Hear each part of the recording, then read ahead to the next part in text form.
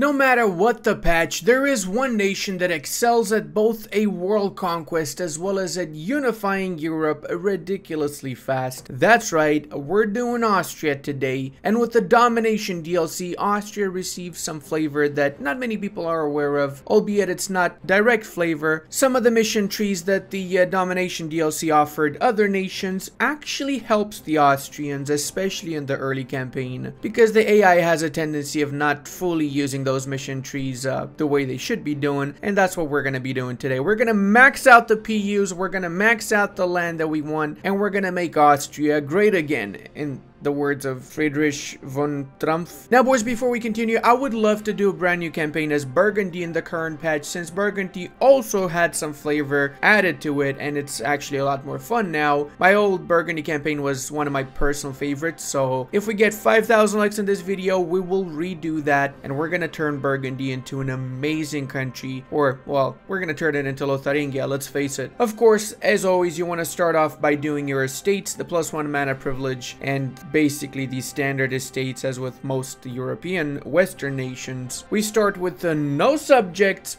As you guys know, the Austrians have a tendency of getting their subjects very easy because of this mission tree and because of events that revolve around the Austrian throne. Now the decline of Hungary, of course, is going to give us a restoration of union on Hungary, but before that we can also get restoration of union on the Bohemians by just getting 5 electors with 100 relations on us to back us up, and that's easy to do. At the start everybody is backing us up. We just need to get some alliances, let's say, with these bad boys, and some royal marriages as well. If you want to really min-max the schnapps out of this campaign, you can send 1 new diplo relation every 1 day, so do that, and eventually you're gonna get your 5 100 relation electors super fast. Rivals, we're gonna set the Bohemians as our first rival, since we're gonna make them our PU, as well as the Venetians, even if they got good relations with you, which is what's happening with Bohemia and with the Venetians in my campaign. They actually had friendly relations at the start. Still make them the rival. This way you get some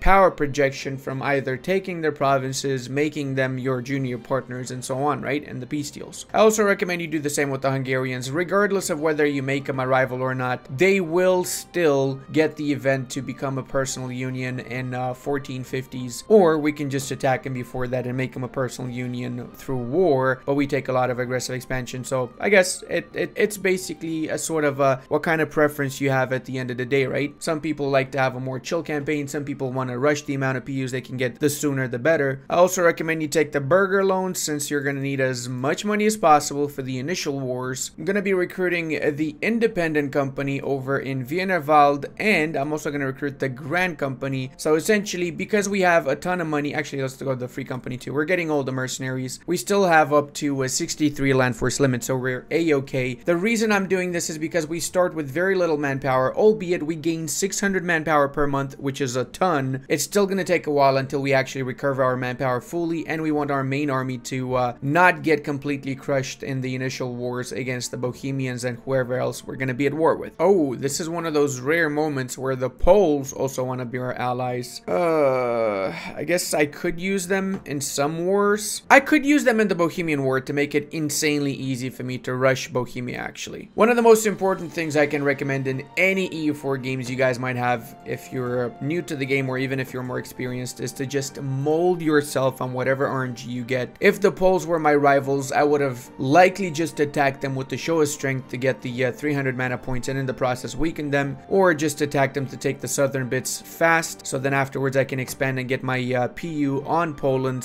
/ Commonwealth when the time comes later down the line, right? So it's really a matter of what exactly is different in your game. Mold yourself on that, because every single EU4 game you're gonna have is going to be different from the other games. Once you get 100 admin points, go ahead and get that 1 stability too, since you want to get your passive prosperity growth in your states. The sooner the better. This happens when you have at least 1 stability, and then is based off of the mana points generated by your leader. So in our case, we get a 40% chance that every month we get +1 prosperity in our states, and once we reach 100 we get dev cost reduction, goods produced, and an autonomy change, so it is insanely powerful having a very prosperous nation. You know, I really want to give these guys a better name, but the Cuck army over here, I think that's a very accurate depiction of what's going on, so I'm gonna keep it like that for now. I did ally the Poles, I also allied the Burgundians, and I sent a royal marriage. Take note, it increases the chances of you getting the Burgundian inheritance if you're the one that sends the royal marriage, because if they send you the royal marriage and you accept it, then technically when their leader dies, the royal marriage ends, whilst if you send it when your leader dies, the royal marriage ends. So you get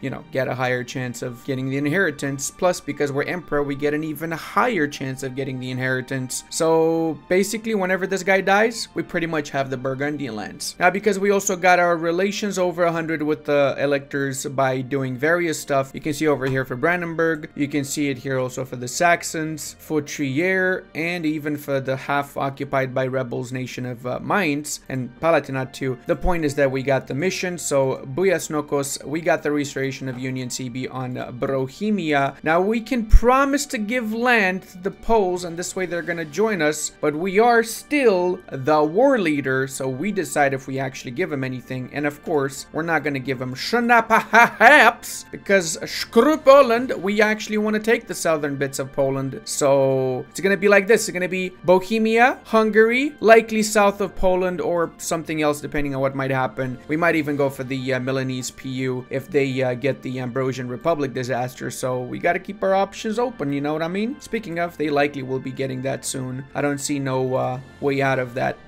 particular disaster for Milan. I'm gonna get a Generalus now. Holy mother, 2 siege pips, bro. 7 army tradition, and we got this freaking Chad Lord. I mean, okay. Talk about streamer luck, eh, boys? I'm already expecting the Reddit post about this particular general. Let's bring it on, boys. Let's discuss it. The point with this war is to essentially just take over the fortifications and siege down Bohemia. The sooner the better. We only need 60% war score, I think was 66. It's 60%, yes, to enforce that union. And that's it. If we want to get the money too, we would get only 81. Most of that would go to the Poles, so I don't really think I want to get the money. I'm just going to go for the 60%, and that's nothing else, I guess.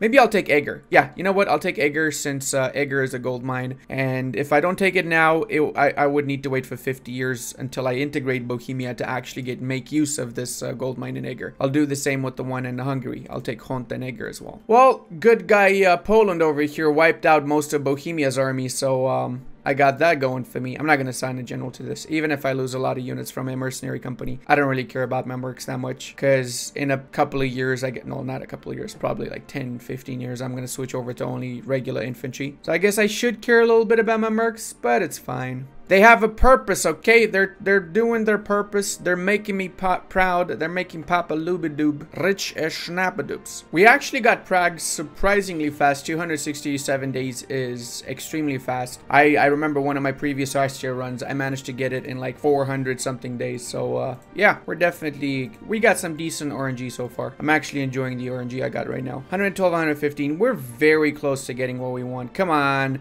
I don't think we even need to siege down Olomouc. I think we can just take it after we take Pardubice. I'm also loving the fact that with the new DLC, you get more events. That's why I got the extra money event at the start of the campaign. Now I'm getting the extra Diplo points. And it's just good, you know? I mean, of course, you can also get bad events. There's that, right? That can happen. But let's just have a positive mindset here, boys, all right? Let's have a positive mindset. All right, there you go. Boom shakalokos. We got the war number 1 in the bag. Take note. Remember, you need to always improve relations with your personal unions, because if your leader dies and you do not have above 0 relations with your personal union, you lose that union, so you have to enforce a union again. Even though you got the CB to enforce the union, it is just essentially a waste of aggressive expansion points, right? All right, now we got control Bohemia. It's going to give us permanent claims on Silesia. For now, that's not a big deal, but what is a big deal is the 15 years imperial authority growth. That's pretty decent. Let's go ahead and get a new rival now. So we're going to go for the Ortobo bows, and let's bring our units back home. We didn't really lose much of anything. It was mostly the Poles that lost almost everything, wasn't it? That's fine. The Poles are my extra diplo relation, so I don't care about them canceling. In fact, I would be pretty happy with them doing it. Oh, we actually can do Decline of Hungary now too. So now this poses a little bit of a dilemma, right? Because what really happens now is we can wait until the 1450s, and then they almost well, it's not 100%, it's like 90% chance that they choose to become a personal union of ours for free. But that's a good 10 years that we're waiting for this. In 10 years, I could have the union, and then I can integrate it 10 years faster, and then I can focus on other stuff. And with the Hungarians as my junior partner, in those 10 years, I get access to the Balkans, making it 10 times easier for me to crush the Ottomans earlier on in the campaign. So that's why, personally, I am going to attack the Hungarians to enforce that union right now. But like I said, that's just me. I know not everybody's on board with that. I know that some people think it's really difficult or whatever the schnapps they think, and they prefer to just wait for the event to trigger. But it's cool if you want to do that. You know, I'm not judging. I'm not saying you're a bad EU4 player. That's totally not what's going on here. Everyone's got their own freaking pace, all right? That's what I'm saying here. Yes, we can become an elector ourselves if we take the electoral ship from Bohemia. I will do that, but I will do it after we get above 100 plus relations with them. So a little bit later down the line, not just yet. I also strongly encourage you to set up the encourage development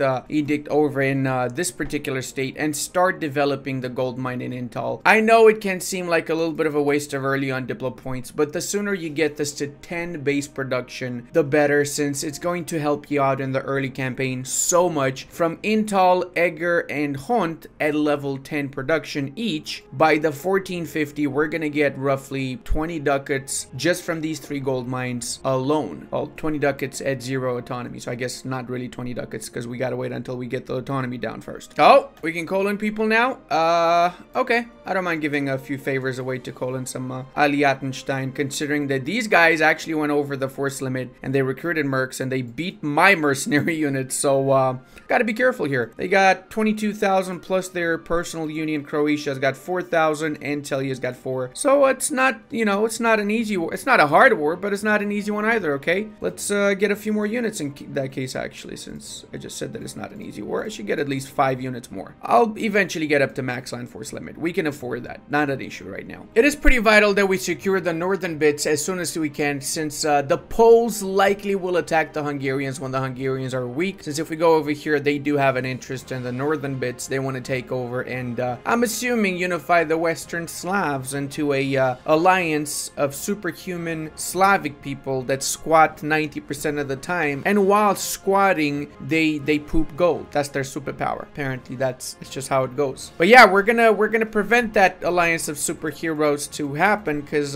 we got our own union. It's called the German Union, and our superpower is that we make amazing spreadsheets. I mean, I'm talking the best spreadsheets in the world. People are paying thousands of dollars for our German spreadsheet. It's insane. It's absolutely insane what's going on here. And yes, in case you're wondering, I'm trying to drag on the war a little bit longer. That's why I'm letting them siege down this province here. I'm not pushing them, because if I do the union with them now, look at the aggressive expansion. We got basically all of the HRE against us.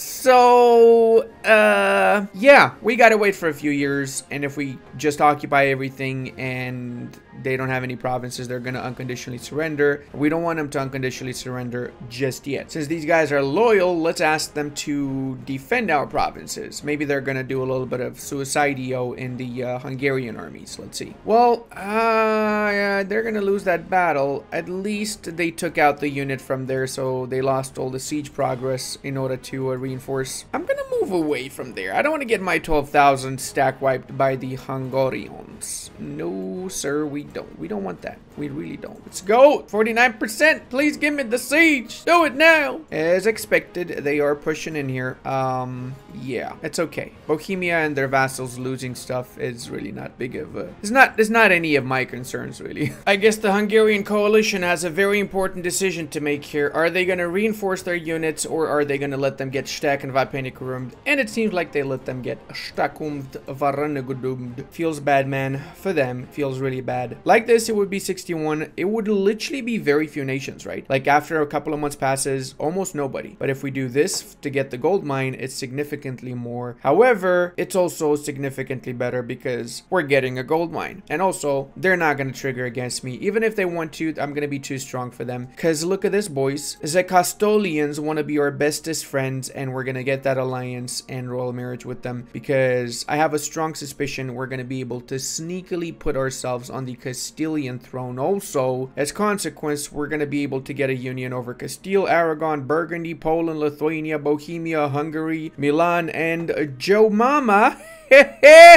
No, seriously though. Joe's got enough on his plate as it is, okay? Let him leave Joe alone, alright? He needs to get some sleep, yo. Oh, Croatia, you couldn't run away in time, could you now? Ya Hungarians left ya behind, boy. There you go. Bye-bye. Bye-bye, Croatia. Alright, let's get this done. Gonna get this back from here. Actually, no, I'm gonna get it back from the Venetians. We got enough for 2 claims now. We can get the secondary claim on Istria. That is definitely one of my vital interests. And now we can use that Diplomatus to do Zissus. Boom shakalokos. We got a good 5 prestige and 11 ducats. And the best part is we can even push in further now. So let's wipe out that army. I'm not gonna wipe out the 11,000 the Hungarians have still, since I kind of want them to, you know, not be completely useless after I get the union against them. We're gonna wait until the 1st of January 1449, and then we make that juicy peace deal that's gonna make everybody really pissed with us.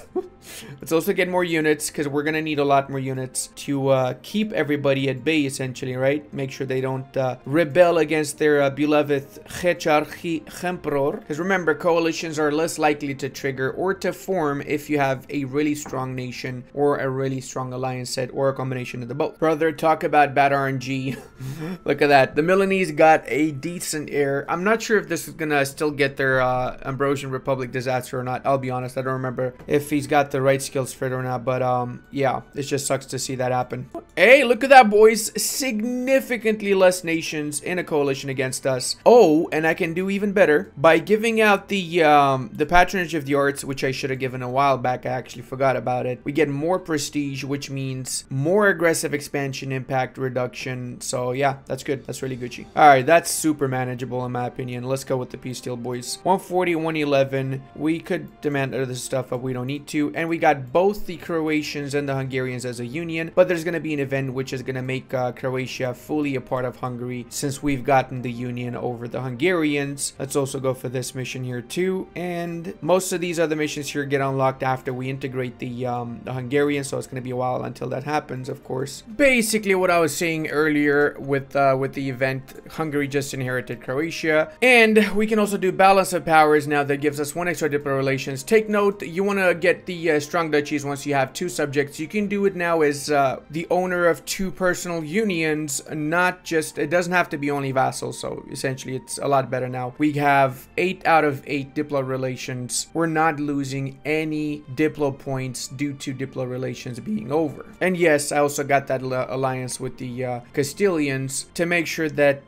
there's less of a chance of a coalition forming, or at least triggering even if it forms. Speak of the devil, it literally just started. Okay, that's a big one. All right, well, that's gonna be a very big one, but it's all Gucci. I don't think it's gonna trigger. We're gonna have this war finished in no time, and then they're gonna go back to being my bestest friends. I don't necessarily need to fight the Serbian army now, but I'm gonna do it just because I need the army tradition. I want to get as much as possible for the future wars against the Ottomans. They got some really strong units, and we need to counteract those units with just at least decent units, maybe, let's say. In case you're wondering, this is what the coalition's final form is right now. All Gucci though, I'm not even worried about it. Let's get ready to wipe out these pretenders though, because this is something I'm worried about. Pretender rebels, if they enforce on one of our junior partners, it means that that partner is gonna break the personal union with us, so we don't want that to happen. Oh, look at that. Courtesy of the Poles, we have a new vassal opportunity in Wallachia. Since they only have 2 provinces left, we can feed them back the rest in our war against the Poles. Speaking speaking of, let's make sure we're ready for that, because when the truce is over, we really want to be at war with them, because we don't want them to join the coalition against us. Also, they do have the aggressive expansion 68, so they would join against us if we let them. Come on, boys, we need to win this. Come on, for honor and freedom. Well, not really freedom, since we're technically, you know, taking your freedom away by making your little schnippledorp, but don't think about it too much. All right, aggressive expansion. We get a few extra nations against us if we took all of it. So I could take these 4 provinces, and in the next war I can finish off Serbia. The added benefit of this is that it prevents anybody else around them from actually taking what's left of Serbia. And most important, I get the last gold mine in my surroundings. So that means the Kosovo gold mine means I got Kosovo, I got Hont, I've got Eger, I've got Intel, and I'm gonna put every single last one of you bastards that are not subscribed to my channel to work in these mines and get me all that gold, okay? So if you don't want to be a miner, you better subscribe to the channel, sir. Okay, just do it. Oh, we have 159 relaciones. Okay, let's bring that down a little bit by making myself the new elector. Hey, boy, look at that. You see, we're voting for ourselves because we love ourselves so much. What? Who said that? Let's improve relations with the other electors, because apparently not everybody's voting for me anymore. Even my allies are not. I'm guessing it has something to do with, you know, the fact that I got a lot of aggressive expansion. But hey, how else would we in just 6 years go from like 200 dev to 700 or some shit? I waited out before I pieced out the Bosnians, because I want to see what my aggressive expansion looks like. And now with with the Wallachians as my brand new vassals. So that's 1 out of the way, and I've also made them Catholic, so that's 2 out of the way. But now, yeah, we might not have enough aggressive expansion for this, do we? Full annexation would mean... Actually, that's not too bad. That's legit not too bad at all. Who would we be worried about in that situation? We would get only 5 new nations in a coalition against us, and they're all in the HRE, so it's not a big deal. Okay, that's good. All right, there you go, boys. There you go. So that means just what's left of the southern bits would join. The northern boys don't care as much. Only 47, aggressive expansion 34, and so on. And we're getting ready, of course, for the war with the Poles. We're gonna take back our Wallachian boys' lands, and it seems like Brandenburg is gonna join them. Oh, that sucks. That actually sucks. Let's make sure we make Poland our 3rd new rival in that case, and let's do this so we don't waste too many of those troops to attrition there. Oh my dude, we can get Muscovy as a freaking ally. Oh wow. That is just next level dumb big boy massive brain. We're getting that. We're getting that because the Muscovites are going to act as a good buffer to the northern bits. So eventually, after we get the union with the Poles, we're going to, of course, wipe out the Muscovites. But until that point, it's good to just get less aggressive expansion with them. For that matter, I might get a temporary alliance with the British too, so that I can use them in my future wars against the French. Wait, who are they at war with? Oh my god, Burgundy's at war with Provence? Holy snaps. Seems like my future PU is going to get me a lot of extra lands over here. Also going to be lowering the autonomy since I've had a little bit of autonomy build up in the past few years. Can also seize another 5% crown lands, and we went up to 16% in just the first 7 years. Absolutely brilliant, alongside that extra expansion that we've had, isn't it? Okie dokes. Avec la truce is over. Let's set up Giorgio as the war target, I guess. Colin mines, Palatinate. Where would we be without mines in Palatinate? it wouldn't make any difference really. Okay, let's push in, push, as they say. Rush B. That's what they used to say historically, guys. That's a historical term. It's totally not made up by Counter-Strike. Seems like Burgundy finished their war with the Provincians since they're joining in our war, and holy mother, they got this stuff. This is 1715 development, man. Lorraine is a big boy bucks right there. Glad they actually went for Lorraine and not just Barra and Verdun. That's way more worth it in my opinion. Now, that being said, the world is on fire, guys, because the Ottomans are at war with the Venetians and the Albanians, and everybody else is at war with everybody. And whilst we're sieging down Poland, Poland is sieging down Hungary, causing immense damage to my country, of course, because I care the most about my PU lands, obviously. Sorry, I'll stop now. Also pretty funny how RNG works. It took me 412 days to take Krakow. It was stuck on 42% like 6 times the same snaps. Meanwhile, the forts in Poznan and the forts in Giurgiu fell ridiculously fast by comparison. One of them at 21% and the other one at 7. So yeah, RNG be like that sometime, boys. I actually can take everything I want from the Poles now. So I'm gonna go for max money. I'm gonna take the province of Przemysl so I can release from this Galicia Volhynia, and then I can feed them back all of the cores that are highlighted right now. That's like what, 8 cores or something, 7 cores or something. Actually it's 8, right? I can count. I promise I can count.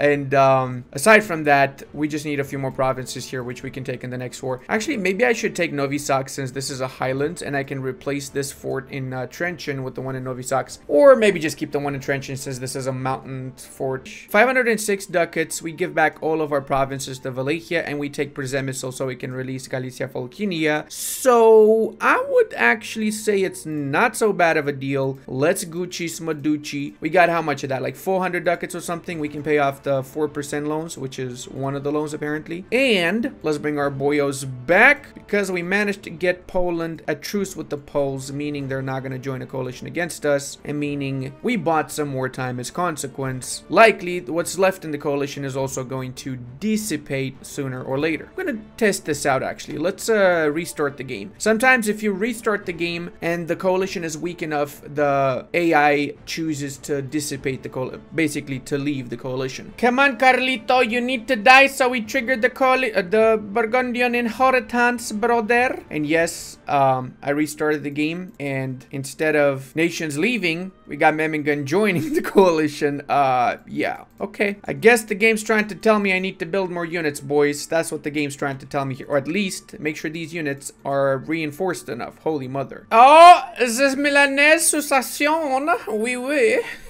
Yeah, boy. Like I said before, it's time to make Australia great again. What? All right, let's go with this. I was literally about to declare my war on the Ottomans. My troops were in position here, but obviously a PU with Milan is a big freaking deal. So let's glue. I'm actually gonna let my my allies do the work. Maybe I don't even wait. What?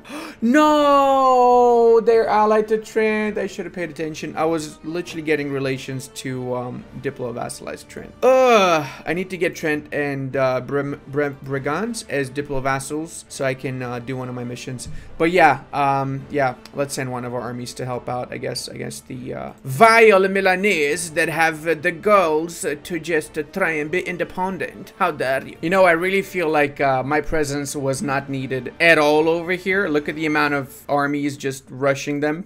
Let's go back. I'm gonna be just focusing on the Ottomans, I guess, since we want to take out the scourge of the modern world. Well, modern at least according to the 15th century, really. Looks like so long for Trent and Brigance. I'm gonna be nice to you guys, though. I actually want to be nice so I can diplo-vassalize you. So let's cancel some of your rivals, I guess. How much prestige did I get? 2.4. Perfect. I went up to 100 prestige as consequence now. And yeah, boys, I don't need nothing from you. Just that. That's the only thing I want. There you go. You got off easily, Brigance, because I'm such a nice guy in this game. I swear. All the in-game nations love me, guys. Just don't look at this coalition map.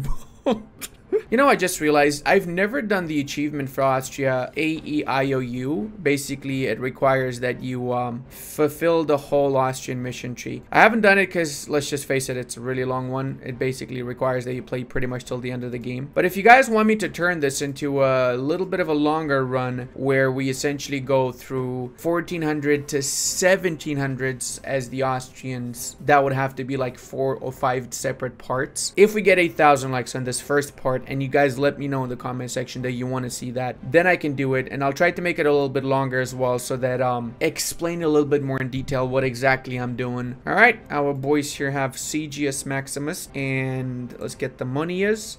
I don't even want to think about the amount of nations in this coalitionus, but it's fine. Union Witten-Milanenstein. Ja, sehr gutenstein. And of course, the coalition is growing. It's basically most of Italy at this point, since we've added Milan to our little Pokemon Ball collection. Let's just forget about all that though, and let's go to speed 3 because I want to be attacking the Ottomans. And I just realized I forgot to get my claims in the Ottoman land.